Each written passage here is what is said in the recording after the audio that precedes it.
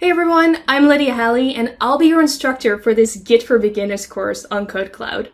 Throughout my career as a software developer, I've also mentored a lot of new and advanced developers in order to help them improve and optimize their work.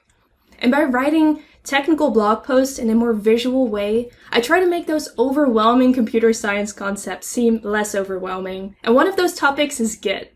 Through this course, I want to show you that Git is actually an amazing tool to work with, and I want to make you a fearless Git developer.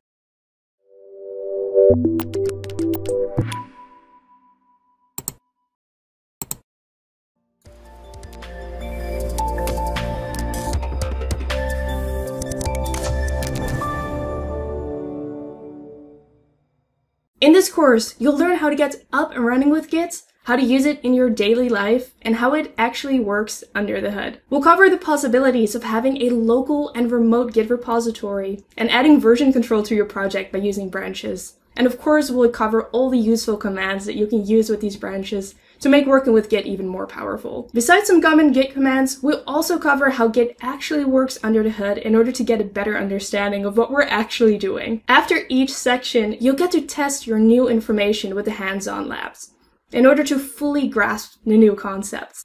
You'll work as if you're working on a real project with real team members. So you have to push code, pull code, resolve merge conflicts, and we'll validate it in order to make sure that you actually understood it correctly. I'm really excited to be teaching this interactive course on Git, and I hope you are too. So let's dive right in.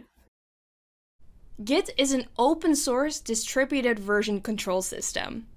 That itself might not make a lot of sense to you right now. So let's break it down into some smaller parts.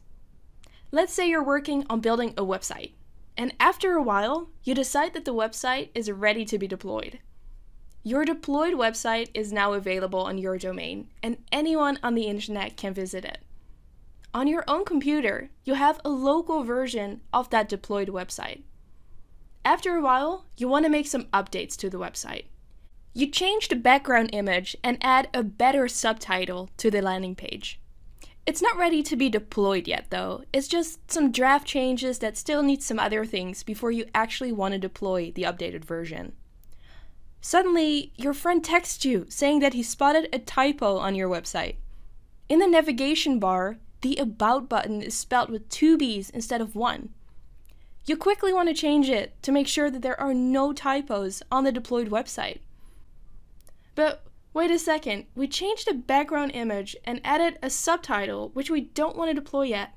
So we can't update the contents of the deployed website without overriding all the changes that we've just made locally. In this case, Git can help you out. Git is a content tracker, it stores all our code changes, and it's also a distributed version control system. A version control system basically means that we can go back in time and work with a different version of our codebase, since Git stored it all, and work with branches, which will be covered later on.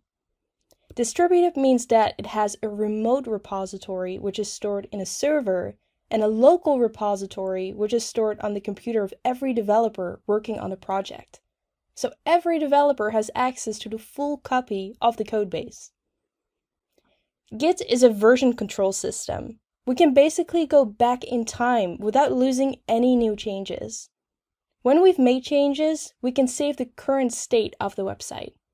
This way, you always have all your versions stored, which makes it super easy to go back in time.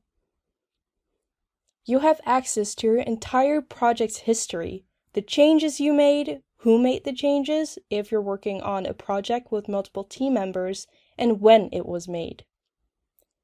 Git can help us out to fix the button bug for the deployed website. Currently, we have 2 versions of the website, the deployed landing page and the updated landing page that contains our local changes to the background image and subtitle. We want to go back in time to the state of the website when we deployed it. With Git, we can go back in time to that state of the deployed website without losing our new changes. We can quickly fix the button typo on the deployed website without losing any of our work. After fixing the button and deploying the updated website, we can easily switch back to keep on working on our new local changes.